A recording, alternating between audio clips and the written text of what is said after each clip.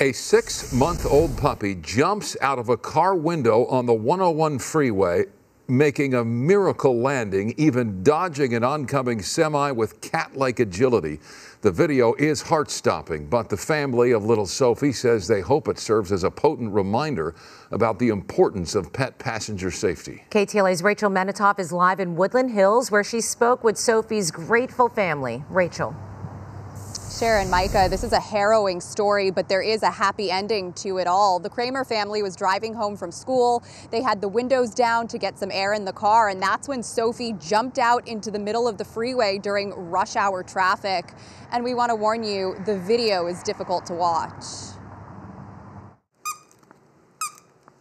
This is sweet 6-month-old Sophie, a terrier mix who Ryan Kramer and his kids have been fostering for the last few weeks. You'd have no idea, but this pup had a terrifying ride, to say the least. In this incredible video taken from their car's camera, you can see Sophie sticking her little head out the window, and then all of a sudden she jumps, spinning out onto one of LA's busiest freeways, even managing to dodge a semi-truck. This is on the 101 by the Topanga exit near Woodland Hills. I heard her scream, and then she started tumbling down the road. And I jump out the car, and I mean, you could hear the traffic and other things occurring, right? Like, that's something that the video doesn't show, but it was very scary. Ryan pulls over onto the shoulder and runs back searching for Sophie, fearing the worst. Miraculously, she survived, reunited and in the arms of her family. They rushed her to the ER, where the vet was shocked that she made it through the ordeal.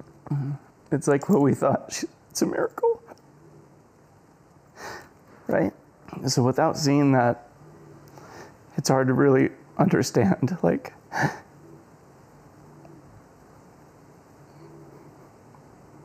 what she went through. Sophie suffered a fractured hip, scrapes, and road rash, but she certainly is one lucky pup. 2 weeks later, she is now able to walk again and is recovering nicely. The doctor said that it would take like 8 weeks for her to recover, and she's already doing really good. A miraculous outcome to a scary situation. It's why Kramer wants to share his terrifying experience and to warn other dog owners of what he went through. Fortunately, we had other drivers that were aware and not on their phone, and they were able to stop and help. And it's, just it was just really awesome. That we're all here. And some more good news. Ryan is surprising his kids. They're no longer going to be fostering Sophie. They're going to officially adopt her as a permanent part of their family. That's the very latest from Woodland Hills tonight. I'm Rachel Menitoff. I'll send it back to you in the studio. Boy, so many powerful messages in one story. Rachel, wow, thank you.